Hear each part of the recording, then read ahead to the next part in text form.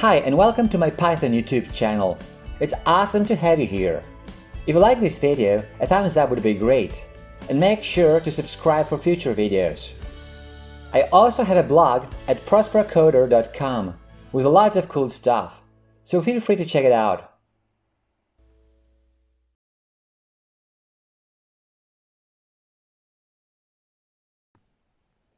This is the first video of a series in which we'll be learning the basics of Kivy. Kivy is a library that you can use to make GUI apps, also for mobile devices. In this series, we'll be creating a game application called Slugrace.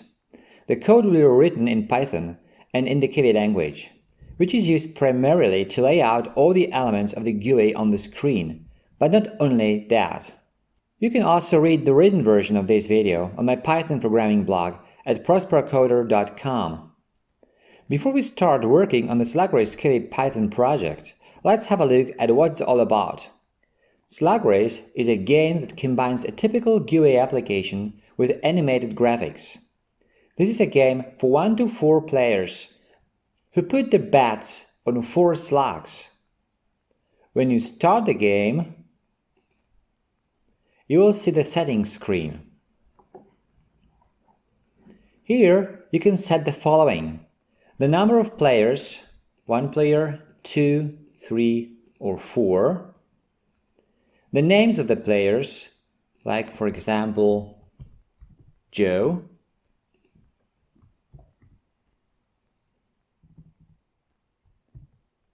Mary, or you can leave them empty. You can also set the initial money each player has when the game begins.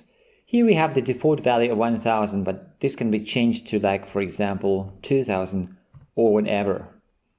You can also set the ending conditions. So when should the game end? There are 3 options here. The game is over when there is only 1 player with any money left. The second option is the game is over not later than after a given number of races, and here you can set the number of races. Or the game is over not later than the total racing time has elapsed, and here you can set the maximum time of the game. So let's choose the first one, for example. And now when you press the ready button, you move on to the main screen of the game. This screen is divided into several panels. The game info panel, where you can see the number of the race, the time of the game, etc. The slug stats panel, where you can see the names of the slugs and their wins. The player stats panel, where you can see the names of the players and their current amount of money. The main game panel in the middle with a racetrack where the slugs run. And the bets panel, where you can place your bets. The bets panel is actually a separate screen. So let's try it out. Joe bets $340 on Speedster. This is this slug over here. Mary bets $410 on Iffy. This one here. Then we didn't set the names of player 3 and 4, and this is why we have the default names of these 2 players here. Player 3 bets $41 on Speedster 2, and player 4 bets, we can also enter this value here, like for example $500 on Slowpoke.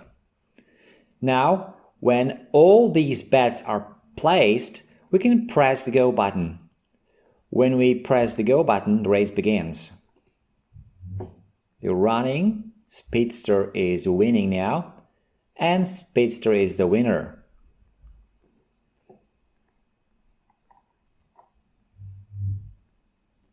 So, the bets panel now changed to the results panel, which is also actually a separate screen.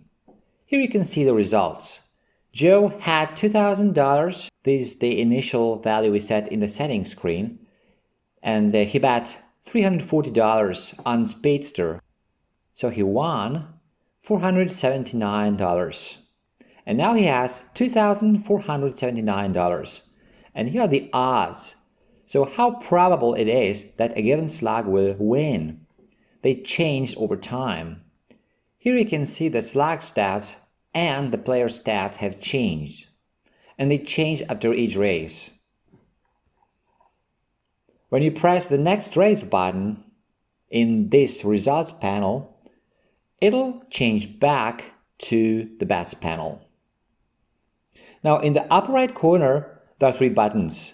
End game. This lets you end the game at any time and takes you to the game over screen. Instructions. This takes you to the instructions screen. And sound.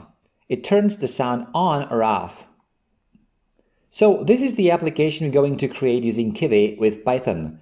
But before we start working on our project, in the first couple posts in the series, we'll have a look at the basics of Kivy.